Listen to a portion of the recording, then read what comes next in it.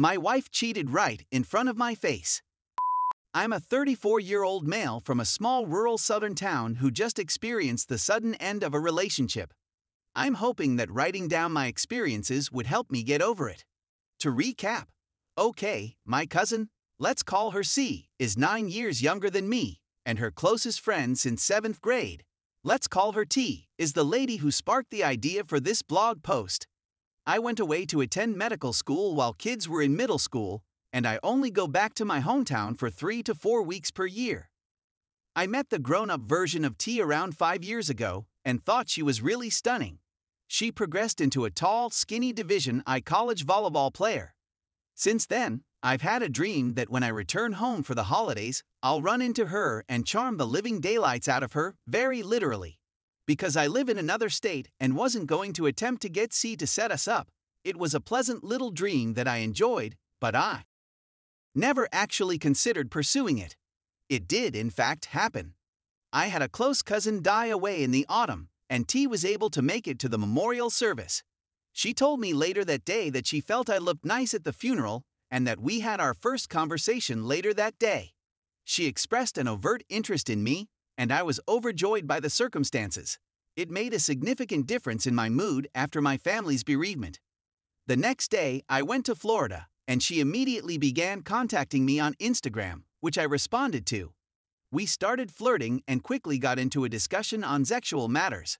When we were apart for a couple of weeks, we started having FaceTime dates every night. I ultimately returned home, and for over a week, we shared her flat in the same building as her. Everything went swimmingly, and I was overjoyed.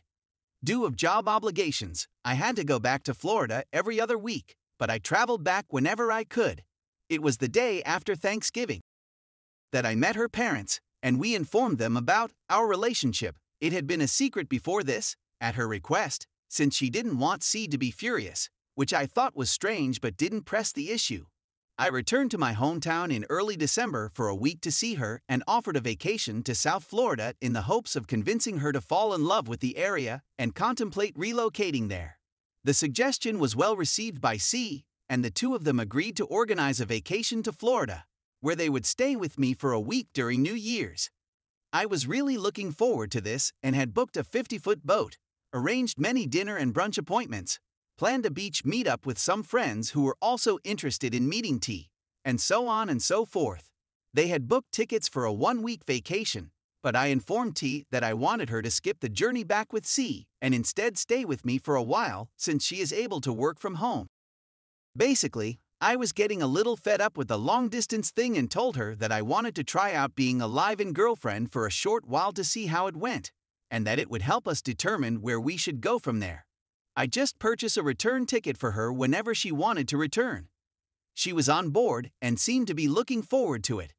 They arrived in the United States on December 28, since I had returned to work a couple of days early after Christmas. That's when everything started to go wrong. Consequently, the first evening they are here, I take them out to dinner in Wynwood, where T casually notes that an old buddy, let's just call him old friend, from middle school in the Midwest, whom she hasn't seen in 12 years, is down in Miami for New Year's Eve vacation with his family. He claims to have seen her Instagram story from my balcony and wants us all to go out for a drink together. I think it's a nice coincidence, and I'm happy with whatever happens. I've never had any suspicions or seen any red flags previously, so I have no reason to be concerned. We meet in a pub near my house, and everything seems to be going okay at first. The bartender has a distinct New York accent, and I had just returned from a residence in the city, so we start conversing about NYC-related topics. After around 15 minutes, the bartender is forced to return to his or her previous duties. As a result of my lack of concentration during my talk, I glance over to C, who is engaged in some kind of electronic activity on her phone. When I glance across at T, I'm taken aback. She's snooping around on her old pal. He's sitting comfortably, his hands resting on the bar, his drink in his hands. She's twisted around so that she's now facing him. Her legs were crossed, with the upper one resting on his leg. With continual eye contact and a giggling schoolgirl attitude at everything he says, he is as openly flirtatious as you could possibly conceive. After that, I saw that his hand was down in his inner thigh, just next to his. I just stand there staring at what I'm witnessing. And then I double-check to make sure both of his hands are still on the bar, which they are, and I see her rings on his hand, which they are not.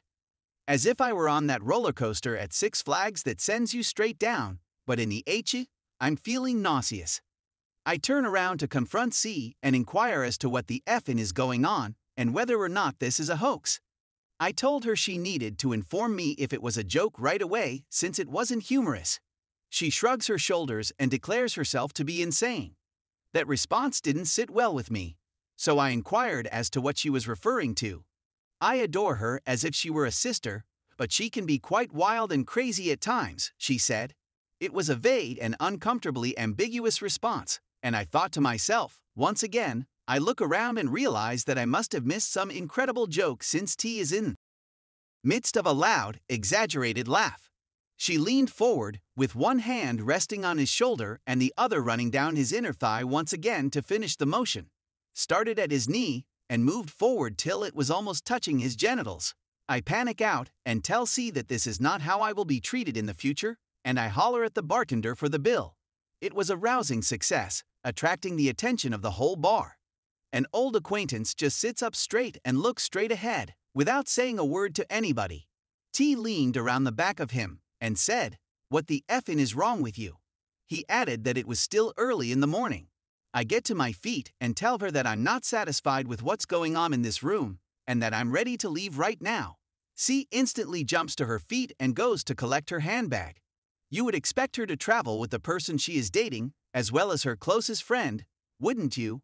T, on the other hand, throws me a nasty look, complete with an eye roll, and then immediately returns to her discussion as if I didn't exist.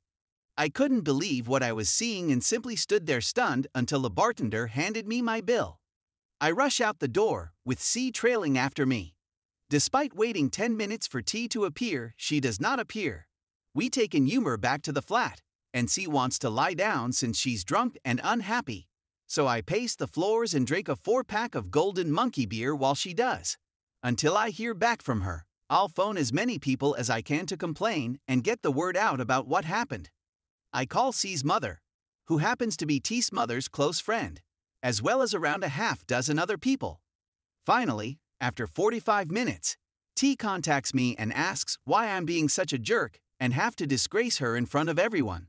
I tell her about my problems as if she didn't already know about them, and believe it or not, she denies everything, because she didn't do anything illegal and didn't even touch him. She claims that my eyes must not be functioning properly. It was mind-blowing. I'd heard about gaslighting before, but I'd never been the victim of it to this extent. She continues to deny everything and refers to me as a lying a-hole on a regular basis. In my intoxicated and enraged condition, I was forced to continue this "yes you did, I saw it, no you didn't, you're lying" debate over the phone and over text messages for an hour, which I regret. After I've had enough of arguing, I tell her that we need to settle down and that we'll chat when she returns home. Then she surprises me again more by announcing that she is going to stay at a hotel by herself since she does not want me to shout at her any longer. I tell her she can come back whenever she wants, and I promise her I won't, since I'm frightened she'll go back with an old buddy.